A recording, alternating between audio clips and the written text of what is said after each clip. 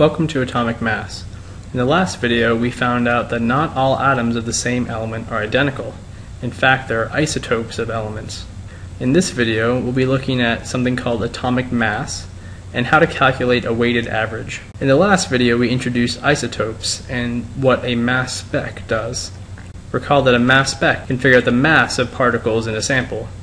As it turns out, we are able to determine the amount of isotope in a sample by using a mass spec.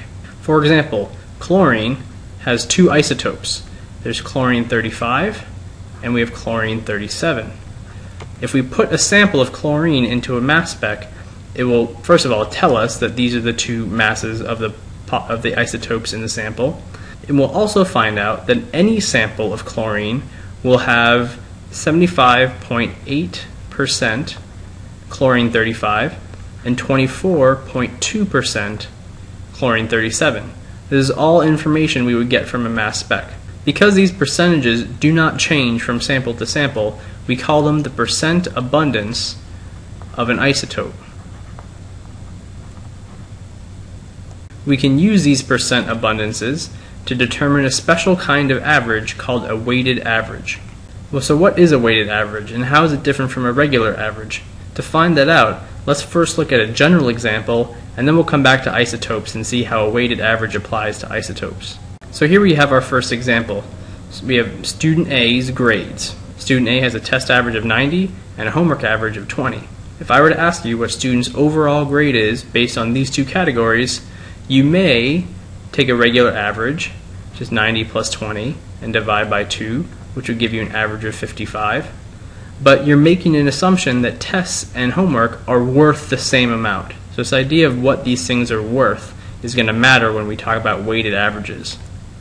So let's try this again with new information.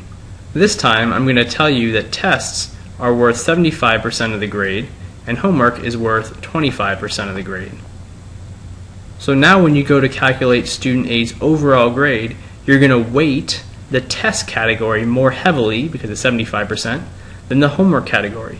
This leads us to something called a weighted average. So mathematically, let's look at what this is. The first thing I do is I'm going to take the tests, which is a 90, and I'm going to multiply that by the percentage worth that tests are. Remember, when you multiply by a percent, you change it to a decimal. So you have 90 times 0.75. That's my term for the test portion of the grade. Now let's take into account the homework portion of the grade. I'm going to add the homework grade, also multiplied by the worth of the homeworks, 25%.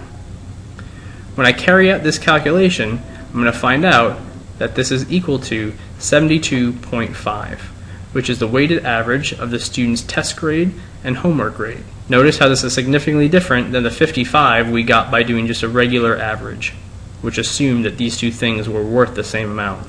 Now let's go back to our isotopes, our chlorine isotopes, and see if we can come up with a weighted average of what chlorine's mass really is. So here are my chlorine isotopes: chlorine 35, 75.8%, and chlorine 37, 24.2%.